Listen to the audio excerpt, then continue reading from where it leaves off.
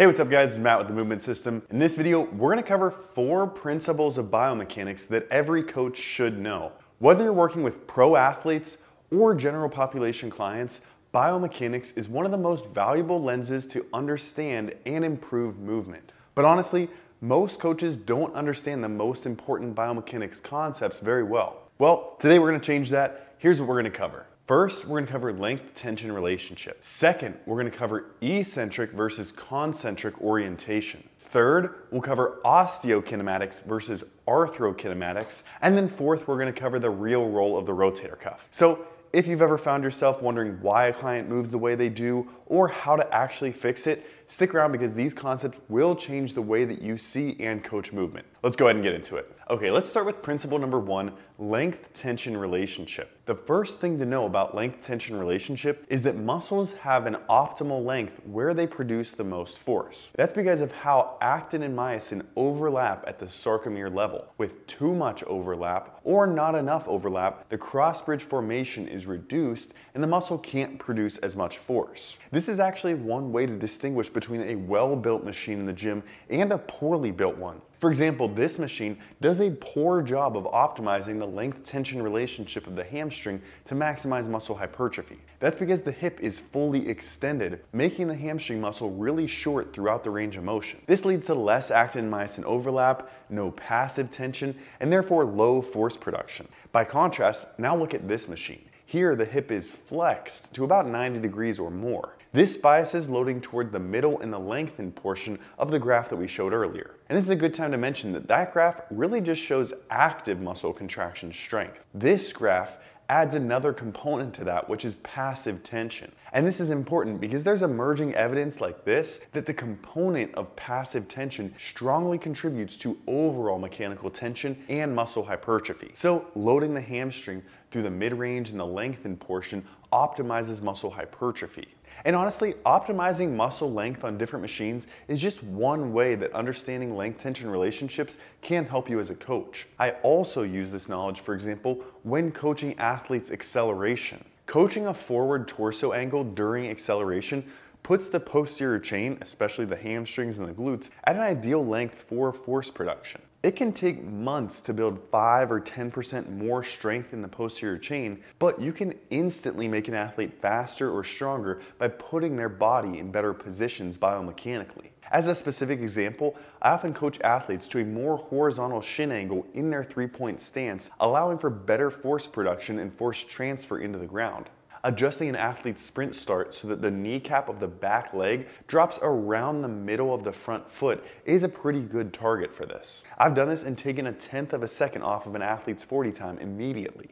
So whether you're improving muscle hypertrophy or athletic performance, understanding length-tension relationship can improve your coaching. Okay, now let's move on to a big one, biomechanics principle number 2, muscle orientation. When a muscle lengthens under load, it's undergoing an eccentric muscle contraction. Think about, for example, the lowering phase of an RDL. Whenever it shortens to produce force, like lifting back up, that's concentric. Now these are dynamic contractions that we're probably all somewhat familiar with, but here's where it gets more nuanced and useful. What happens whenever you're not moving? Even in static postures like standing, muscles don't really turn off. They maintain a tonic level of contraction to stabilize joints and support our body's position in space. But not all of these contractions are the same. We can consider the orientation or the nature of our static muscle contractions. Take the hamstrings, for example. According to this study, for every 5 degrees of anterior pelvic tilt, the hamstring has been shown to increase in length by roughly 1 centimeter. That's enough to create passive tension in the muscle. This passive tension or elongation puts the muscle into what we can describe as an eccentric orientation. It's not actively lengthening, but it's under tension due to the joint position and the structural demands of the posture. An athlete with a tendency toward more anterior pelvic tilt may experience chronically tight hamstrings. That said though, they might not need more stretching because it's not like the hamstring is tight and short, rather it's actually tight and long. because like we said, they may be eccentrically biased, or that hamstring may tend toward an eccentric orientation. So instead of stretching the hamstrings, it can be more effective to reposition the pelvis through stacking strategies, rib cage alignment, and improving abdominal control. This reduces that passive strain and normalizes that hamstring's orientation. Some of my go-to exercises for athletes like this include step-ups, goblet squats on wedges, or split squats, making sure you're moving up and down like an elevator. These all help develop posterior pelvic tilt and can be cued with anterior core recruitment to help restabilize that relationship. So to summarize, you may have a client come in saying their hamstrings feel tight, but look for signs that they aren't tight and short, but rather tense and long. Signs like standing with a lot of anterior pelvic tilt, extending the spine during squats, or struggling to brace the anterior core with different movements. These are all indicating a potential eccentric orientation to the hamstrings, and then rather than continuing to stretch the hamstrings, using those stacking strategies and training the posterior chain can help instead. Now, with the same line of thinking, we can actually look at another common case. Some individuals present the opposite way with more of a swayback posture. These individuals have their hips pushed forward in front of their center of mass, and their hips tend to be more tilted back. Often it looks like they have a really flat butt. Now, if you wanted to get into this posture, what would you do? Well, you'd squeeze your glutes and push your hips forward. Basically, that's their resting state. The glute max is in a shortened position, or what you can consider a concentric orientation. Now, ironically, a lot of these clients notice that they have a flat butt, and what do they try to do to fix it? They do glute bridges, hip thrusts, and cable pull-throughs. The problem is though, that their glutes are already shortened and they're just driving more shortened positions because that's what's comfortable and feels natural to them. But to improve their movement patterns and their muscular development, we need to address their length-tension relationship. They actually need to learn to lengthen the glutes. The best way that I've found to do this is with a kickstand RDL reaching across the body. To do this, you want to stand with 80 to 90% of your weight on your front foot. I like setting the opposite foot back in a kickstand position or even pushing back into a wall. Then you're going to slowly hinge your hips and make sure that your hips are translating back without your kneecap moving back. So basically you want your kneecap to stay over your shoelaces as your hip pushes back. If you're doing this correctly and tracing your fingertips down your shin and reaching across the body, you should feel a really deep stretch in the back of the stance leg hip. I can usually get the clients that I coach to feel that in one specific spot that they can put 2 fingers on, and that's a really good indication that you're actually getting length through that posterior hip capsule. So as you can see, considering the orientation of the muscle can make a huge difference in how you train. Clients tend to choose movements that feel good and are easy for them, but if you can step in and evaluate with a biomechanical lens, then you can introduce training that truly makes a difference and changes how they move and feel. If you're learning something and appreciate how much work goes into these videos, make sure you hit that like button as it really helps out our channel. Also, subscribe so you don't miss any future videos. This is also a great time to mention that if you want to learn these concepts fully in depth with 3D visuals, we just released a brand new course for trainers and coaches. We built the anatomy and biomechanics of movement in collaboration with Muscle and Motion to teach you the most important aspects of muscular anatomy, biomechanics, and more. I'm a really visual learner, and I wished that something like this existed when I was trying to learn these complex biomechanical topics. It didn't exist, so we built it. I really think that this is one of the best continuing education courses for trainers and coaches. You can never know too much anatomy. We got it approved for CEUs from 7 different organizations, including the NSCA, NASM, and ACE. So if you're looking for CEUs and to level up your knowledge of anatomy and biomechanics, click the link in the description below or head to themovementsystem.com to check it out. Okay, now for principle number 3, osteokinematics versus arthrokinematics. We're going deep in this video. Here's a quick breakdown. Osteokinematics are big joint movements like flexion and extension and rotation.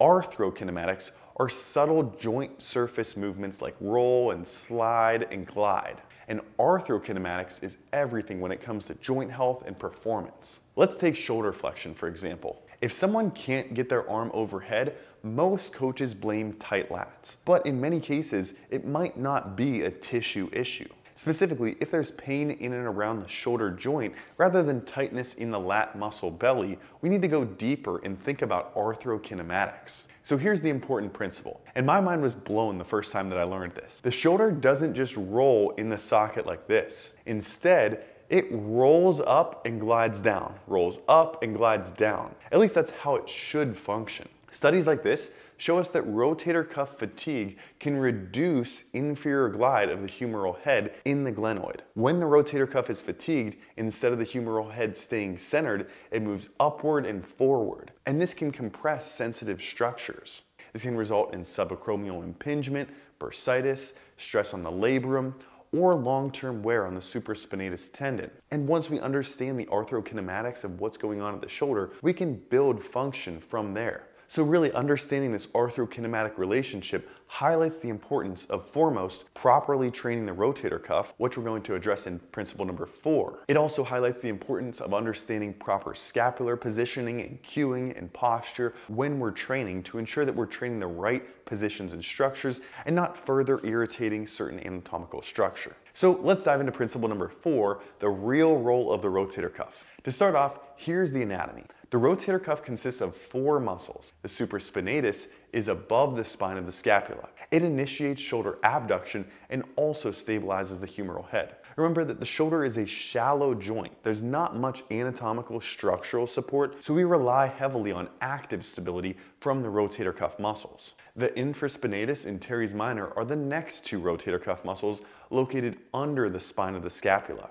They produce external rotation and also posterior and inferior glide. And then lastly, the subscapularis is between the scapula and the rib cage. This makes it unique from the other rotator cuff muscles as the only one that provides internal rotation and anterior support. Together, the rotator cuff functions to not only just rotate the shoulder in and out, but as we said, to center the humeral head and keep it stable during different shoulder movements. You can really think of the deltoid, for example, as a primary mover pulling the head of the humerus up during a press, and without an active cuff, there's not a lot of counterbalance. The humeral head can migrate up into the acromion, causing pain and limiting function. But that said, there are a lot of ways to effectively train the rotator cuff to improve its function the way this doesn't happen. One example would be a bottoms-up kettlebell carry. This is a great way to target the stabilizers and those co-contractions that improve that role of stabilization at the glenohumeral joint. Another way is with a face pull with horizontal abduction and external rotation.